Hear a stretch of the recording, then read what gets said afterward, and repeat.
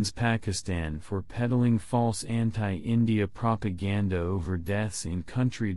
India on Thursday, Jan 25, slammed statements made by a Pakistani official over recent deaths in that country as anti-India propaganda. We have seen media reports regarding certain remarks by Pakistan Foreign Secretary. It is Pakistan's latest attempt at peddling false and malicious anti-India propaganda.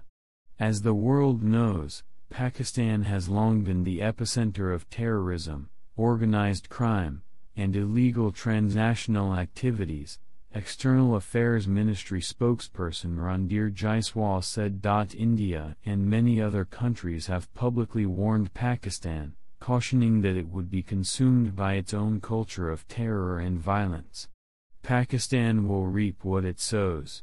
To blame others for its own misdeeds can neither be a justification nor a solution, he added. The Indian Foreign Ministry spokesperson made the comments after Pakistan's Foreign Secretary Mohammad Cyrus Sajjad Qazi claimed to have credible evidence linking what he called Indian agents and the killings of 2 Pakistani citizens. We have confirmed evidence that 2 Pakistani citizens were killed by India. Confirmed links of the killer to India have been found, he claimed in a press conference. Indian agents used technology and safe havens on foreign soil to commit assassinations in Pakistan. They recruited, financed, and supported criminals, terrorists, and unsuspecting civilians to play defined roles in these assassinations, Qazi alleged. He referred to one Shahid Latif's killing, claiming that a detailed investigation revealed that an Indian agent based in a third country orchestrated the assassination. He claimed that a laborer was sent to Pakistan to carry out the assassination. Pakistan silent on terror links of those who were killed.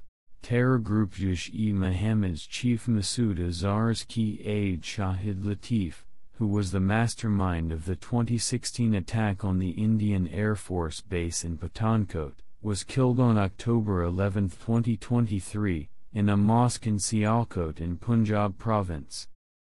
It is not clear if the Pakistani official was referring to the same person. A second claim made by Qazi involved the killing of one Muhammad Riaz in Rawalakot.